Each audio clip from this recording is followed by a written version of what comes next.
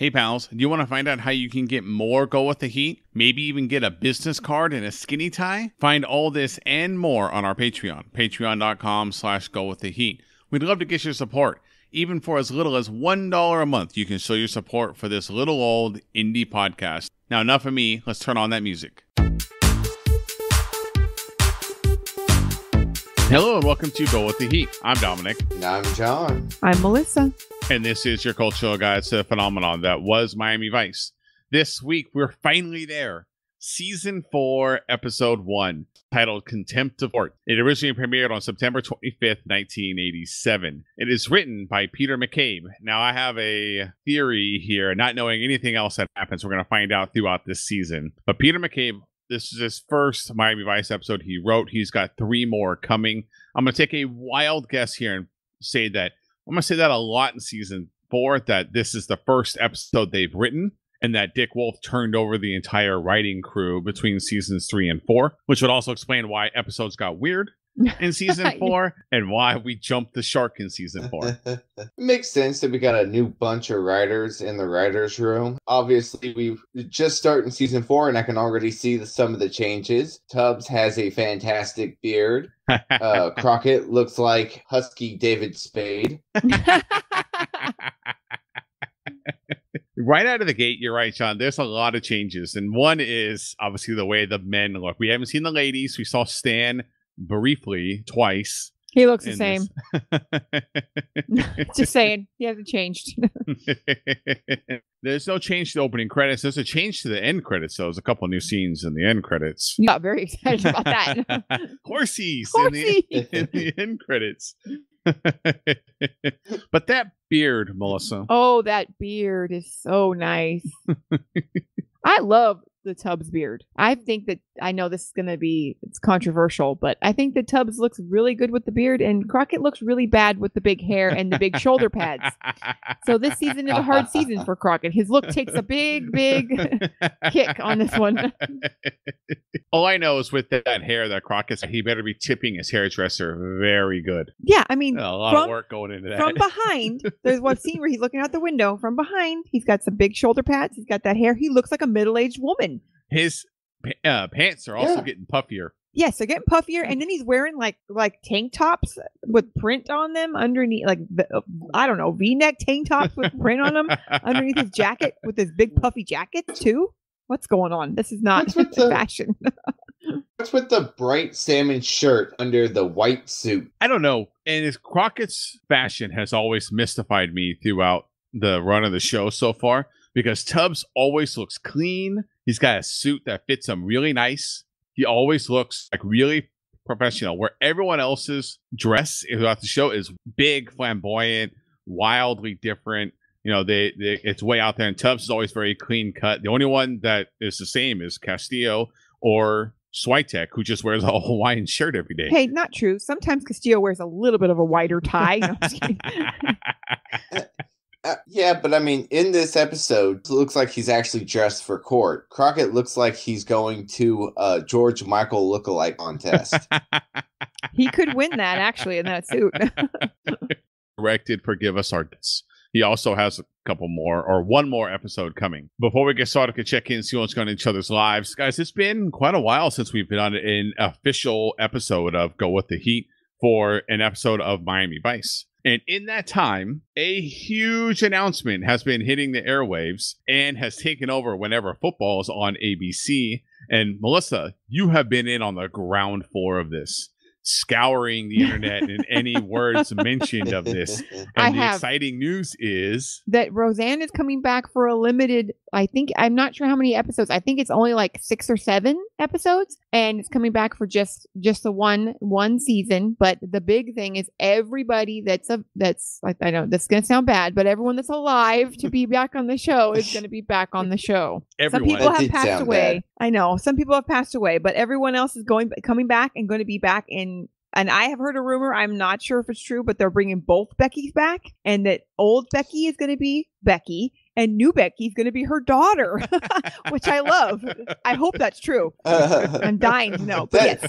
I was going to ask you how the two Beckys thing was going to work. I mean, that just makes it even more interesting, because that means that old Becky, she must have seen some hard times to be able to pull off new Becky's mom. I know, because also in the show, Darlene's kids are her twins were born first, and they're only teenagers in this. They're like 13 or 14. So it's just a total play on like, hey, we're just gonna stick this person in here, and people and the fans of the show are just gonna like it because it's her. Mm-hmm. And they make jokes about, of course, her being. Of course, the biggest change is that John Goodman, Dan, isn't going to be dead, which he should be in the beginning. Exactly. Of this, and apparently with that, they're just going to ignore that and just not even bring it up. I'm sure they'll make jokes, like nods about it in the episodes and stuff, but it will never be said like how he survived. Well, what bugs me is we've gotten on this trend where we've run out of ideas and we're reinventing 80s sitcoms and even 90s sitcoms too, except we're just throwing the rules out. They brought back Will and Grace. They just completely threw out how it ended and just started over like the show never stopped. You know, it's the same thing with Roseanne. We're throwing out the fact that Dan died. Yeah, but I would say that the way that the Roseanne ended versus the way that Will and Grace ended was like controversial, and the cast of Roseanne has always said they didn't like how it ended, and that they regret like that they didn't go further and finish it because the fans didn't like it. I have read a bunch of stuff on it, and I have listened to a bunch of interviews like with John Goodman and stuff, and he's like the fans didn't get the ending that they wanted, and it's always been like a regret of mine that because apparently a part of it was that he didn't want to be on the show anymore. He was pushing hard to get out of it. He wanted to go do movies and stuff, which he has a great career. He made King Ralph. Yeah. What more do people want? Excuse me, he made the Big Lebowski. Forget about King Ralph. No. Yeah, so that's part of it. That where you're right, like with the whole Will and Grace thing, like throwing it out. I don't know. I don't like Will and Grace, and I would never watch. So I don't know what the ending was, but I do know with Roseanne, people were not happy with the ending. So this is not, and this is, I would never watch like Fuller House or anything like that. So I just feel like it's okay because it's the original cast. I'll wrap up with the final 2 points here from my perspective. One, I know they're touching stuff from the 80s. If they touch a never-ending story, I'm gonna fucking hurt somebody. Oh yeah, I know. Fucking hurt somebody. You're fucking bad. You do not touch that movie. Two, with how Roseanne's life was after the show Roseanne ended, I'm so surprised that the entire cast was like, yeah, we want to come back. I thought for sure it was like bad terms and she got crazy and everyone. No, it's still a tight cast. Like they still all love each other. Yeah, that they're all willing to come back. Even Artie wants to come back. He needs money too. Yeah, I know. I don't think he's coming back. Well, speaking of remakes, based on this episode of Miami Vice, it sure feels like Law and Order is a ripoff of Miami Vice, because this was a Law and Order episode of Vice if I've ever seen one. Let's go talk about this episode. So when we start off the episode, we're in a very fancy boardroom, lots of people working, very black suit. Not working. No, they're not actually doing anything. There's a lot of people for a boardroom too, by the way. No, and just sitting around eating Chinese food, so it must be like a Monday. And they're all just sitting quietly and reading their fortunes, which apparently Frank's must not have been too good. Yeah, because then the duo come busting in. They got a warrant. They're going to come arrest Stanley Tucci, which Sean's going to get to here in a minute, who's playing Mosca, the mobster. And they're there to serve their warrant and pick him and arrest him. The staff at the business is pleading with him that he has to wait, but Crockett's not going to take no for an answer. And this is when we first see Crockett's hair, the Tubbs beard, and how fantastic the hair is going to be in season 4. Well, Mosca, the duo just needs to wait because Mosca is busy burning money, and that's way more important than anything they've got to do. To tell him. This whole scene is very strange because like he knew that they were coming. He signals to his lawyer to go ahead and let them in. They talk for a few minutes. He lights that paper on fire, and I don't even know why they let him do that. Like, what if he's burning evidence? Yeah, I don't know what is going on. See, I thought that was like money. It looked like Monopoly money to me. So I thought like, oh, well, he's burning money while he's talking to the cops. And he has this weird attitude throughout the entire episode too. He's Mr. Funny Man. Yeah, he seems to be extremely relaxed throughout this whole process. In fact, not just relaxed, but hungry. Yeah, no, he's hungry everywhere he goes. At the next scene, when they go to the courthouse and they're at the bail hearing, he opens up a box of chocolates, like passes them around the entire courthouse. Yes. The entire courthouse, like, hell yeah. Well, even the judge is like, hey, like, I know. I And see the that judge work in doesn't the stop crowd. it. Like, Frank can't be bothered by your court date. It's snack time, and people want their chocolate-covered cherries. The state is able to successfully have his bail set at $1 million to not let him out like just free, but before the trial starts. And so things are kind of looking against Mosca at this point, even though he looks like he's really confident in court. His lawyer doesn't, as you find out throughout the rest of the episode, his lawyer isn't so confident. But Mosca's got this real arrogant attitude throughout the entire case and throughout this entire episode. Oh, yeah. It's like as soon as the arraignment is over, he's back to business. It's back to money burning, and it's probably Tuesday at this point. So probably Taco Tuesday, I would think, for lunch. On his way out of the courtroom, he stops at the duo and tells them, hey, next time make an appointment. And then we head to the opening credits. Now, before we move on, we can cover both of our big guest stars that happened in this episode. I mentioned Stanley Tucci already, but there is another one that was in that courthouse. Yeah, so of course, Stanley Tucci playing Frank Mosca in this episode, and will return as Frank in the episode Blood and Roses. We already saw Stanley Tucci. We met Stanley Tucci in season 3, episode 9, Baby Blues, where he played Stephen DeMarco. Stephen You remember wanted that to talk, episode? and then he didn't want to talk when he found out Crockett shot all those babies. he didn't shoot those babies.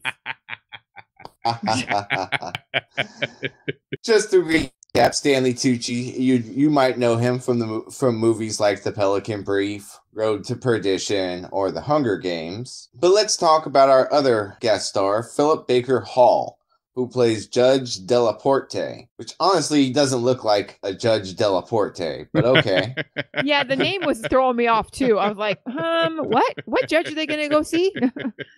He's actually been in a ton of stuff. So I'm just going to highlight a few of the movies and TV that he's been in, but he's just one of those actors that's in like every third movie. He was in Ghostbusters 2, he was in Midnight Run, Hard 8, Air Force One. He was in all 3 of the Rush Hour movies. He was in Boogie Nights. Damn, he's got a wide range. And then, also clearly works with P.T. Anderson.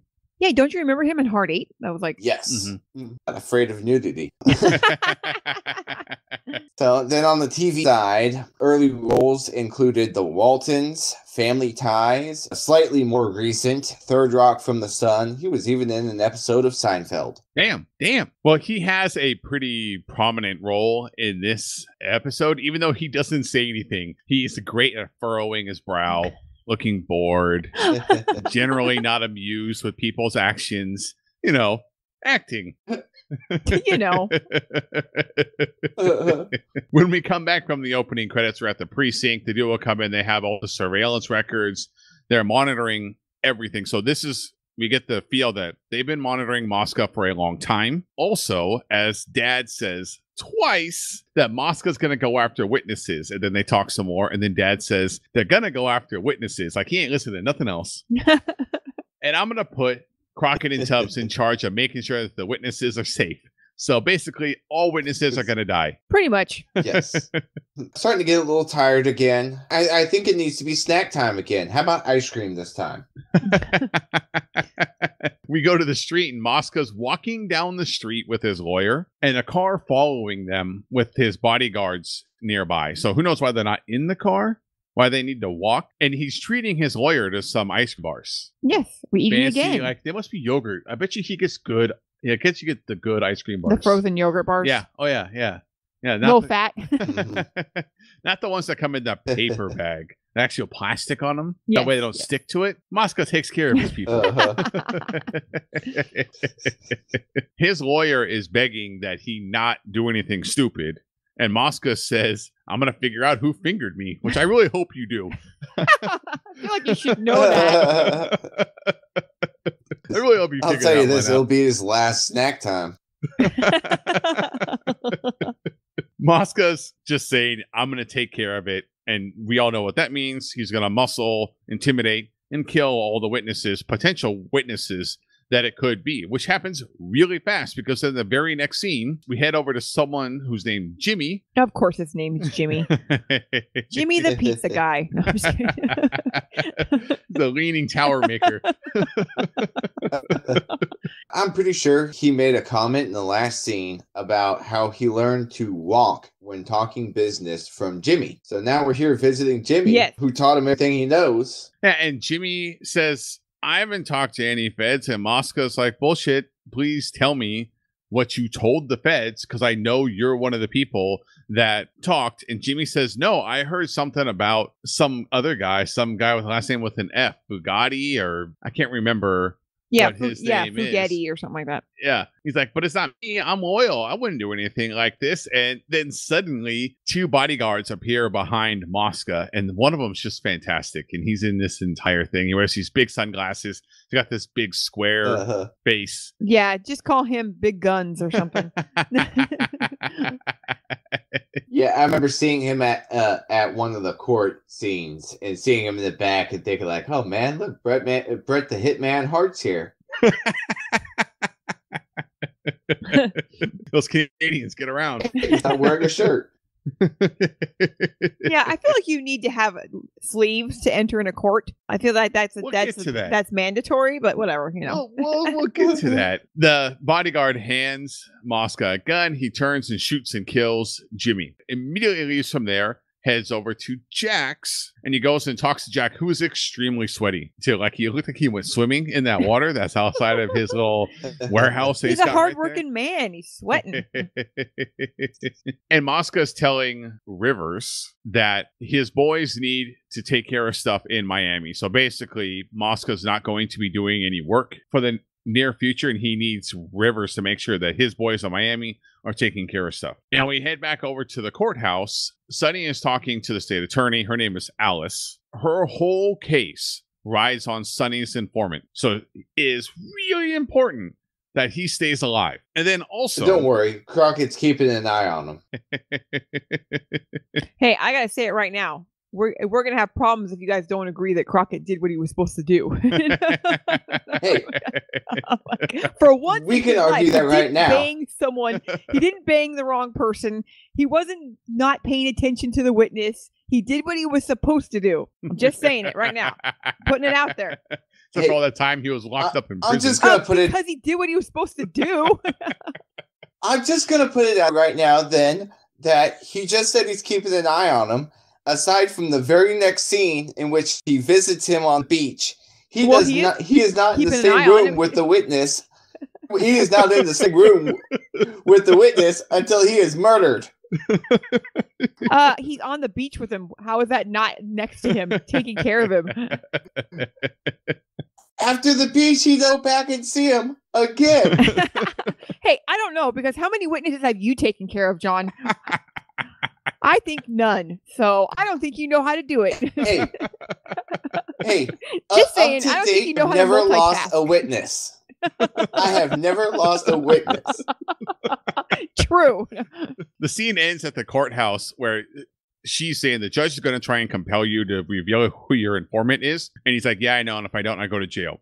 Then we head over to the beach. And that's when Sonny comes running out of left field, gets an interception, and tries to break it for a touchdown. But Rivers' kid's like, old man. No, because I'm going to college for this. And now we see why Sonny never made it to the NFL. Exactly. Now, Rivers and Crockett's informant, as we see here, is Jack, the person that Mosca already went and talked to and told him he needs to take care of business in Miami. So this is obviously a very trusted person in the Mosca organization. Also, Frank is going to be very surprised at who his informant is. Shocked. Mm-hmm. And this continues the conversation that was happening at the courthouse, too, where Jack is refusing witness protection because his son has an opportunity to go play college football. Well, I mean, you want your son alive? Like, well, his son be a contender.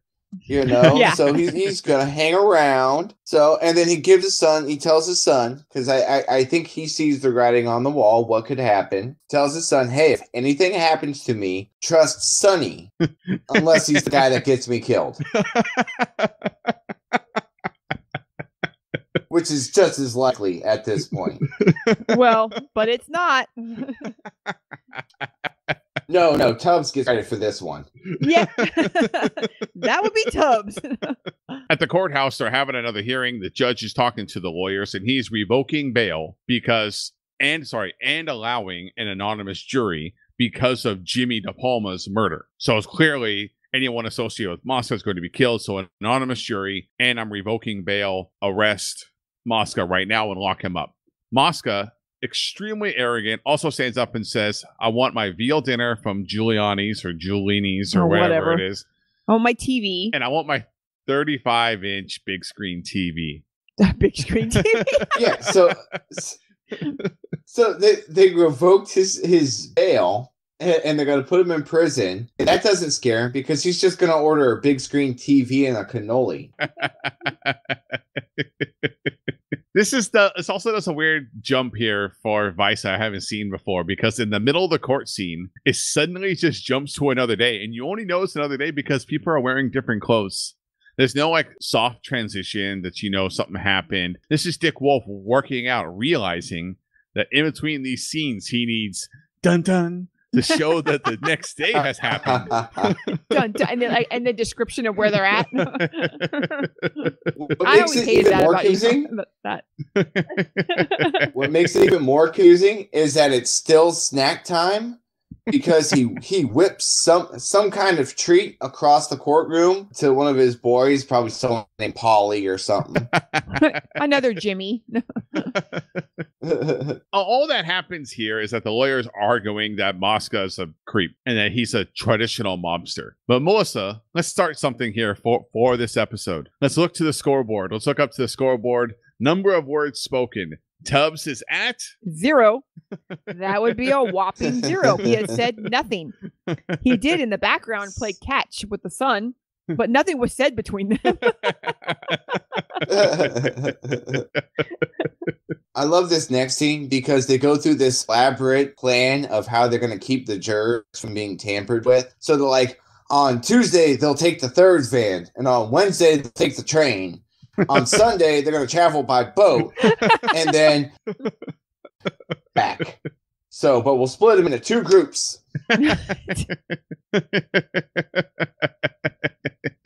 Stan really lays it out here on like how much work to protect the jury, and real fast you see that one of Mosca's men has a court drawing of what one of them looks like is following one of them already. So come on, Stan. Come on. That should just be what we say for Stan all the time. Come on, Stan. Get your head in the game. Now pause for an infomercial as the defense lawyers on TV talking about, if you've been injured in an auto accident, call 1-800-JUSTICE now. In a surprise twist, when we head over to the prison, Mosca's having his 5-star meal with a full bar in his reclining chair talking to his guard. Exactly what he said he was going to get. What the hell is going on at Miami-Dade County lockup? That's what you're going to say this whole entire episode. I don't know, but if this pork chop is dry, heads are going to roll. At Alice's office, Alice and Sonny are talking to Ferrugi. Ferrugi? I don't know. It's the person Perucci? I thought it was Mr. Perucci. All I know about Perucci is that he's just trying to run a bakery here, guys. You need to lay off him. He should stop making those dry cannolis and no one wants them. This was the person that Jimmy DePalma mentioned at the beginning of the episode that he had heard was in trouble, like what maybe rat. But Ferrugi here is like, hey, I'm not testifying. I don't know what you're talking about. I got a loan from him years ago. I've been paying him back. I don't know what you're talking about. I'm not testifying anymore. Sonny gets really mad. Alice is like, look, this is just the way this goes, like dealing with the mob. Like they're going to muscle and intimidate everyone. Then we're just going to keep losing witnesses left and right. And she goes to her scoreboard and crosses off another name of the 10, 7 of them are already crossed off. We go back to the courthouse. Someone's testifying And this is the best scene of the episode. Mosca's lawyer is asking him if he's ever met Mosca. And at the same time, in walks our muscle-bound bodyguard with his sunglasses on and a sleeveless t-shirt. And he just walks up to the bar that separates the crowd from the lawyers and just leans over with his muscles like flexed out over the top of it. I'm 100% sure you can't do that in a court. First of all, I know you can't even get up and like walk around and like go up to the people. You're not allowed to do that. Second of all, I know you have to have, there's court attire that you're supposed to wear, and a sleeveless tank top is not one of them. Court. Hey, so first of all, court attire, you're talking, Sonny Crockett has been wearing a white suit with a salmon shirt this whole time. Yes, but that's a suit. A suit, not a tank top. Barely a suit. It's a suit in the same terms that John Travolta in Saturday Night Fever was wearing a suit. My favorite part of the scene is the guy testifying, because he is literally like, Oz has no idea who this man is. Don't kill me, Frank. Please don't kill me. Yeah, I know. Under Alice's cross-examination, after he says, no, I don't know Frank Mosca. All I've done is just move some papers with his name on it. He identifies an envelope that has Mosca's like stamp on it. And then she hands it to Mosca's lawyer, who then hands it to Mosca. Mosca drops it, picks up a fake one. They hand it back to Alice, and it starts smoking. And now, Melissa, let's go to the Tubbs scoreboard. Tubbs has spoken now. 2 words. Get down. No, he said, get down. He tackles Alice. A glitter bomb. Flash mob. Mosca's lawyer is really upset that this happened, but Mosca seems very happy with himself. Yes, he is. He's very happy. You would think that the judge at this point would say, okay, Mosca's not allowed in the courtroom anymore, and no crowd anymore either, because we just had a bomb go off. Even if it was a glitter bomb, we had a bomb go off in my courthouse. At the county jail, the right-hand man to Mosca brings in another man. He's an ex-police officer named Krimmer, and he tells this story about knowing little Jimmy Krimmer. Everyone's Jimmy. No, not that guy. The other Jimmy. Jimmy's just trying to get an extra meatball at dinner tonight. Yeah, he's really a suck up. Krimmer is saying that when he was working at county lockup, he doesn't work there anymore, but when he did, you remember hearing about a man named Rivers who was being followed by a police officer and then ended up snitching to get out of serving time. And then suddenly the police officer wasn't tailing him anymore. Mosca says, hey, that's great. Thanks. I'm going to take care of you. I promise you. Okay, now get lost. I got to talk to someone. I'm not trying to be rude, but get the hell out of here now. He tells his... Maybe he had to poop. He tells his right-hand man, like, don't put a hit on him yet. I have another idea. We go to the courthouse, and this is when Sonny is testifying. He's testifying that Mosca's being a loan shark. And under cross-examination from Mosca's lawyer is able to work out, like, well, that means that instead of taking down hookers in Miami, we never do that. You were working this one area because you knew Frank was going to be there. How did you know that? And he finally has to cave and says it was an informant. Now, in the history of Vice, do we know them as prosecuting hookers? Crockett seems to know lots of their names, like maybe more they entertain hookers. Well, hey, for his credit, he even said Vice loves their hookers. So, yep, hookers and hookers and pimps. He didn't specifically say they arrest hookers, just that they love hookers at Vice. They have Sonny back in a corner now. They want to know who his informant is, and this is what Mosca was thinking, that they will get the detective working the case, Sonny, to give up who the informant is, then they'll just go kill that one person. But Sonny does what he's supposed to do and doesn't name it and is held in contempt of court and locked up in Miami-Dade County Correctional Facility. Which means he's unable to protect the witness because he's locked up. What's great is that Sonny's held in contempt, but he's not the one that flips out and starts yelling about how the whole court is out of order. Yeah, I know. I don't know what the hell's going on with that. Dramatics. Later, out at Jack's, Tubbs shows up and talks to Jack's son, Terry, who says that a bunch of people came and took his dad, and they don't know where he took him. He didn't know who they were. All he knows is that his dad's gone, but he doesn't know why. And he's asking Tubbs, what's going on with my dad? And Tubbs says, why don't you go stay at someone else's house? Okay, this is where I got irritated with Tubbs because, like, he's supposed to be protecting him, right? First of all, he's like, do you know who took him? Like, you don't even care. Like, who took him? I don't know. Also, like, how is he going to be protected at some other kid's house? Like, oh, go stay with some kid I don't know, whatever. Like, how do you know he's protected? Yeah, should they put him in witness protection or something? Take him in the damn car with you and drive away, and then you know where he's at. Because it turns out at the end of the episode, why was no one watching him to begin with? I know, that's exactly it. So Crockett's locked up. Where was Tubbs when he got taken? He was not talking. That's where he was. Tubbs, the beard, it's distracting him. He's like at home trimming it up and like making sure it's all tight, clean. Did it bother you guys in the last scene when the lawyers approached the bench and it looked like they were standing on a ladder talking to the judge? It looked like the judge was like on his knees or something. Yeah, he looked really short sitting down. Yeah. So there's no protection at Jack's house. And then after he gets taken, they continue to not give Terry, Jack's son, any protection. Tubbs goes out to the caddy and he gets a call from Trudy, who says that county picked up Jack for possession with intent to sell, and they're locking him up inside a county. And Tubbs like, this guy's not a dealer.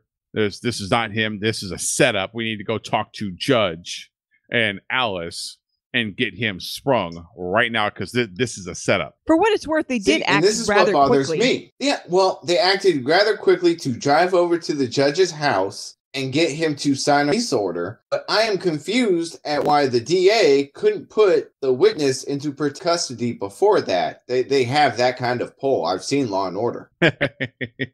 I think it's because he didn't want to go into protective custody. Like, because he'd have to, I don't know. I think that's what that was supposed to mean. Like, he wanted to be out there with his son.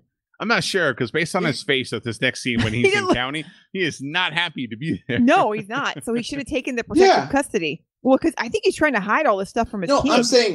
I'm saying when you're in jail, if the DA would have called the jail and say, hey, that's my witness, move him into solitary, then they would have moved him in solitary. But they were all in on it, though. All those guards were in on it. Like the guard that's like, hey, I don't know, you don't get your call. The guard that took him in, they were all in on it. So he wasn't going to get protective custody. That's a good point. I mean, the same guards that brought a big screen in and are feeding this guy steaks. That's what I'm saying. Like, because when they bring him in, they're like, he's like, hey, I get a call. He's like, oh, I'm sorry, I don't know what you're talking about. You don't get a call, and like, whatever, go to your cell. So they're all like, everyone's getting paid by Mosca, which is why he's got a big screen TV. Sign the clipboard. Yeah, exactly. He's like, I can't hear you. Sign the clipboard. Yeah. Which I have a problem with that window too. How come it's not tall enough for either of them? I don't know. Both of them have to bend down. I think he's supposed to be sitting down in there, so it's like the guy. But the other person who walks in, like the window's just too short. Well, I mean, you're a prisoner. They don't care if you have a bend. Okay, all right. So I think we've talked enough. Tubbs screwing up watching the witness. Now let's just talk about how strangely ironic it is. All of the vice members get to the jail at the perfect time to witness the murder. Crockett's in his cell. He hears from Mickey that, hey, you're here on the right day. Someone's going to get lit up tonight for snitching on Mosca. Out in the waiting room, Tubbs and Alice are there like, hey, what's the delay here for? And they're all there just in time to see one of the guards who walks Jack past Crockett's cell for him to say goodbye, and then stabs him to death and carries his body out. But none of the other guards inside of the facility see it happening. They're all like reading newspapers instead of looking at the cameras. Yeah, it was like an inmate and then the guard together that worked together. Yeah, and mind you, even though it was on camera, Miami-Dade prison personnel were arrested at any point in this episode. They do mention really briefly in the second to last scene, I think, where they arrested that guard, just that one, the one that stabbed him. I gotcha. So they got one of them. just got the ringleader. It's just that he doesn't. I don't think he stabs him. I think what happens is the guard like walks him over to a prisoner, and the prisoner stabs him. And he just watches, and then he pulls his body away. Because remember, he's like lifted up when you see him through the mirror, where Crockett can see him. He's like lifted off the ground from behind. Someone's holding him up. So maybe they're holding him up, and the guard was stabbing him. But either way, it was an inmate and him, and they say both those people got charged. All I know is that the subtitle said stabbing flesh sound. Yeah, because it was like gurgling. Like. So now there's no reason for Crockett to be in jail. His informant he's protecting is now dead, so he's released. Their main informant, their only way that they can prosecute Mosca in this case, is now dead too. So Crockett goes and pays a visit to Terry. And Terry's not happy to see him, per What, se. do you blame him? Even after his dad gave that whole speech about how you should trust Sonny Crockett. And Well, I mean, it's not really Sonny's fault, but yeah, I think you're going to blame him. Be fair, unless it was Sonny's fault, and it wasn't, but it kind of was. So it's been rough for Crockett since Larry died. Since Larry died, it's Criminals 3, Sonny 0. But Terry obviously really wants to bring down Mosca, so he goes in, gets a box, carries it out to Sonny, and says, "My dad said to give this to you in case anything ever happened." And inside of it is every piece of paper that transcribes every deal Mosca had ever done. Which just seems a little like Mosca wouldn't let that happen, but I don't know. Why didn't he give him it to begin with? Then he definitely wouldn't have had to testify. Yes. Good point. Good point. It's almost like he knew Vice wasn't going to protect him and that he needed to stash something aside to keep his kids safe. Well, also, maybe he knew that Mosca would know that he was the only one that would have those books. So, like, if he didn't testify and he gave that information over anyway, he was dead anyway. Let's face it, he was dead anyway, okay? No matter if he survived him testifying he was going to die later on. I'm sorry, but, maybe you shouldn't be a criminal.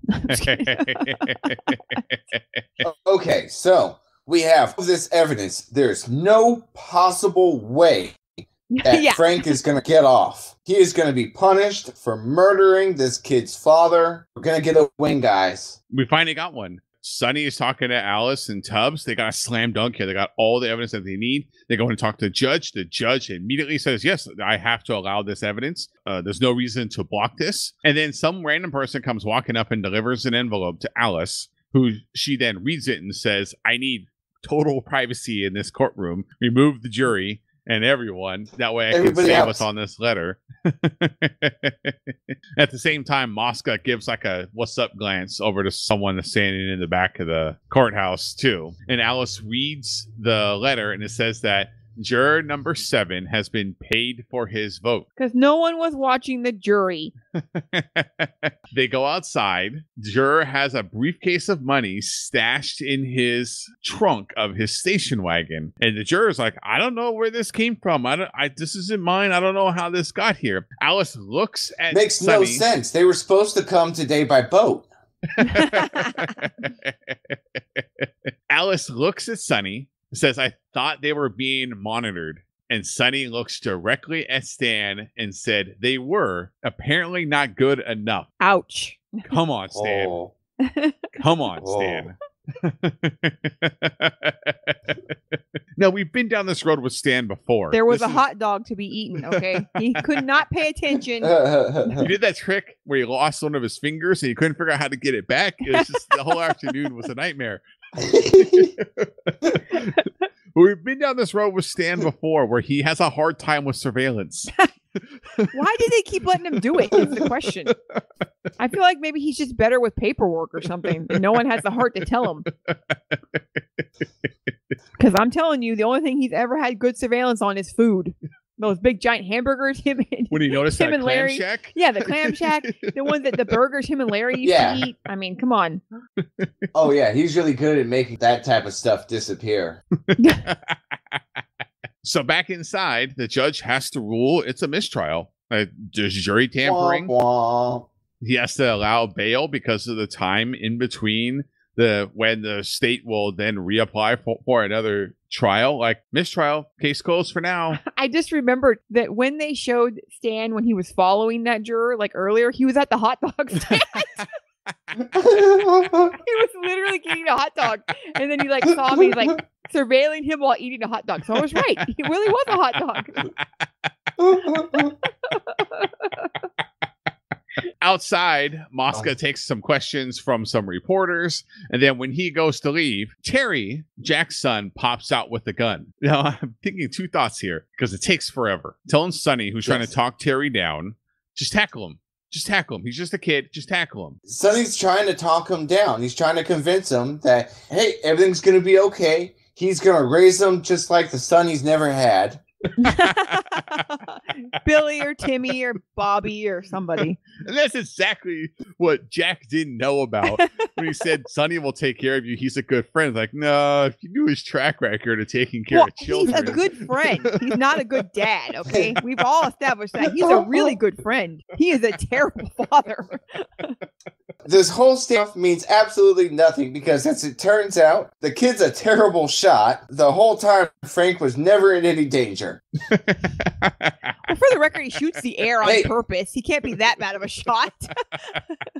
But hey, look on the bright side. At least now the Vice Squad will get a conviction on someone. Someday. On Terry. For attempted murder. On Terry. For firing a weapon in the air. Yep, for attempted murder. Yep, there goes all them scholarship offers. You're not playing football now. At least not unless it's for the Juvie League. Or maybe for the Florida Gators. I mean, that's where Sonny played. Gainesville, I can't say no. And after Terry fires and misses, we have a freeze frame, and that's the end of the episode. Except for, like I mentioned in the beginning, the couple new little clips added to the end credits of the show where we get some horsies. Horsies. And I know we'll have more on this in our final thoughts, but I will say this is a solid start to season 4, and it is a very different episode than we've ever seen in Miami Vice. This is the most we've ever seen in the courthouse. You combine all previous 3 seasons, we've never seen the courthouse this often, except for that one time with the basketball player who was the judge. Oh, yeah, because it was like a judge. And they were in that purple and silver courthouse designed by Prince. Yeah, that was a very weird courthouse. That would be courthouse number 2, a.k.a. Purple Rain. Well, unfortunately, John, for as strong an episode this was to start off season 4, I think we're also setting the precedent for what the music is going to be like in season 4. So let's go talk about this week's music. All right, John, I don't want to give away any spoilers, but I know it's not the best music in a Vice episode. What do you got for us this week? Okay, so I start the season off on kind of a low note. Have you heard of the band Yellow? Vaguely sounds familiar. Like maybe I heard it from you one time. Maybe. We might have talked about them last season, episode 3, Kill Shot.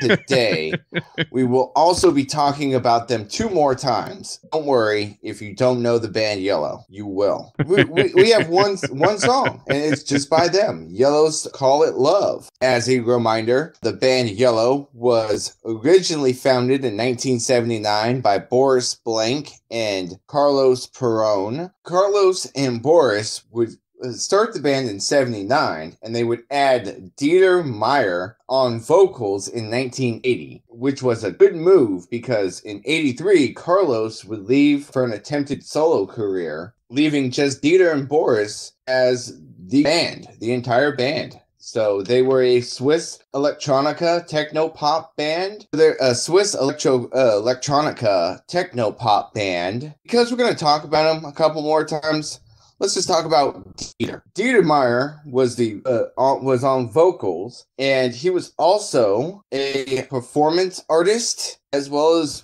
actually a myriad of other things that he would get into into the 90s and 2000s. Let's start in 72. In 1972, as part of an art display at a railway station in Kassel, Germany, Dieter would install a sign that would read, on March 23rd, 1994, from 3 to 4 p.m., Dieter Meyer will stand on this plaque. And sure thing, 22 years later, he did.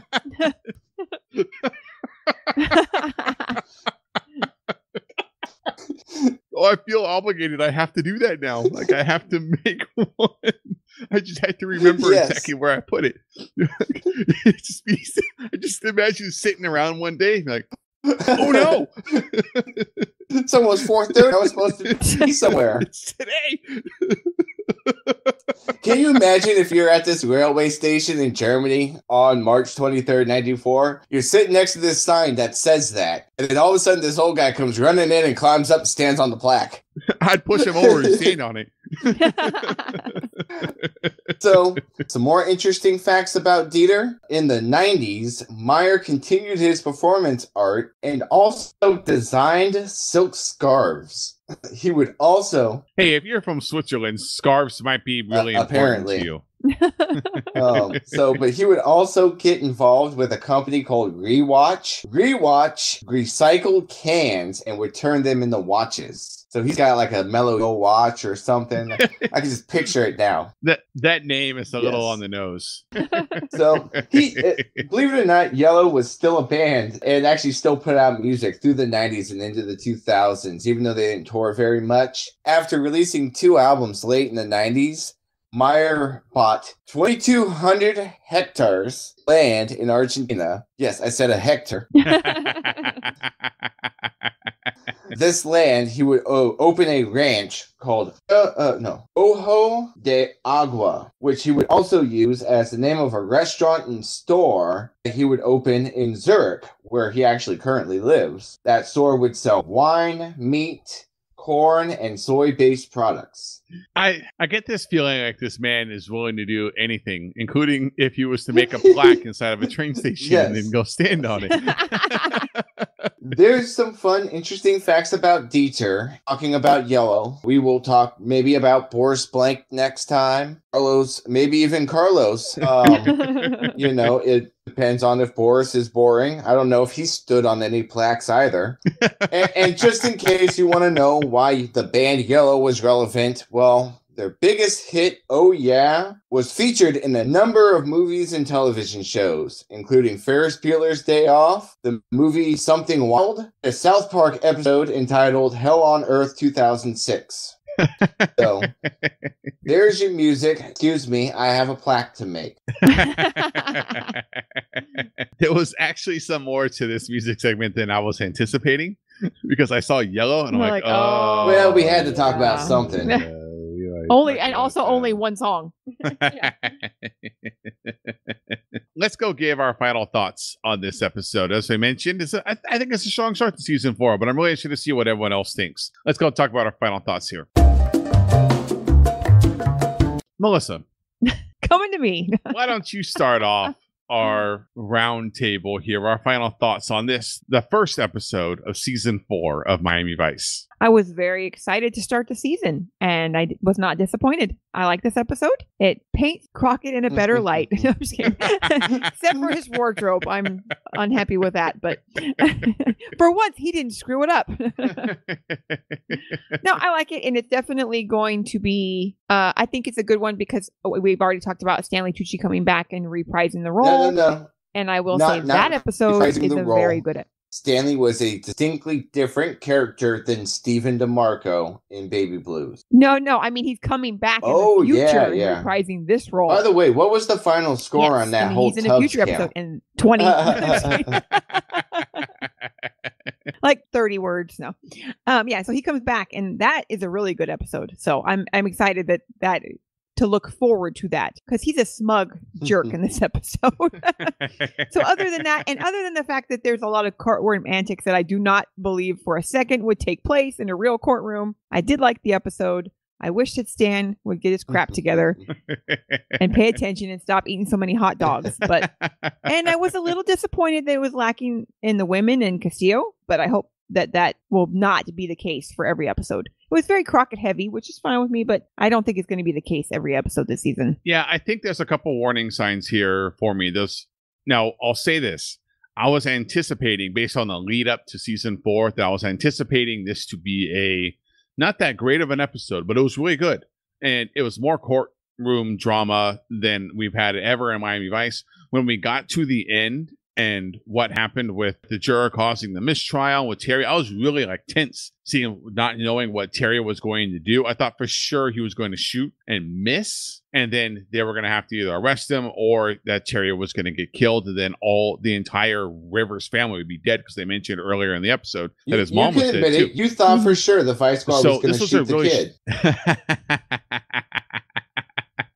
But I thought this was a really good episode. I really liked it. But there's some warning signs here. One, lack of ladies in Castillo and Tubbs, even though they're there. They're not involved. Crockett, very heavy in this episode, but also it's that Law and Order feel where no one was really the main character. There was a bunch of people, but no one was really a main character. And I have a feeling that's going to continue throughout season 4 as we try and balance out the characters in the show. And I'm just nervous for what that is because obviously the duo plus Castillo have been so great up to this point. So I'm not sure how this is going to level out. So I'm kind of nervous about what's going to happen in the future. I did enjoy the serious storyline.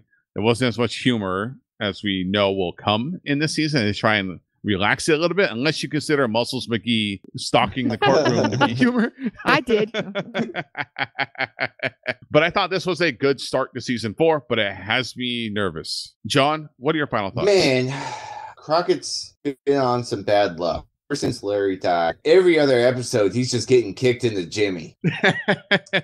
It's been rough, you know? And I really thought coming into season 4, I was expecting kind of them to just kind of hit the ground running with like a blowout episode, you know, with guest stars and music. And we were going to start the season off with a bang. And that's not exactly what we got.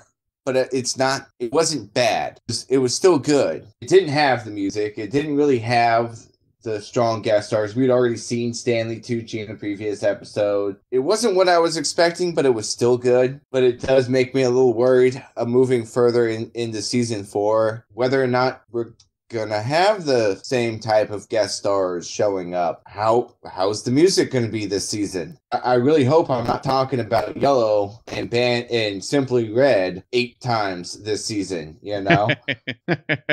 I think the episode was a good Vice episode, but I am ready to see Crockett get a win, and I'm really nervous about our guest stars and music going forward. Cross your fingers for me. Well, that's going to do it for us this week. We hope you enjoyed this episode of Go With The Heat. We would love to hear from you. Email us, gowiththeheat@gmail.com. Tweet at us, twitter.com/gowiththeheat, facebook.com/gowiththeheat. You can also support us on Patreon, patreon.com/gowiththeheat. We would love your support. We're working hard on this show. We have a lot of plans for the future, so go check that out if you haven't had a chance to do so. Be sure to check out the website, gowiththeheat.com.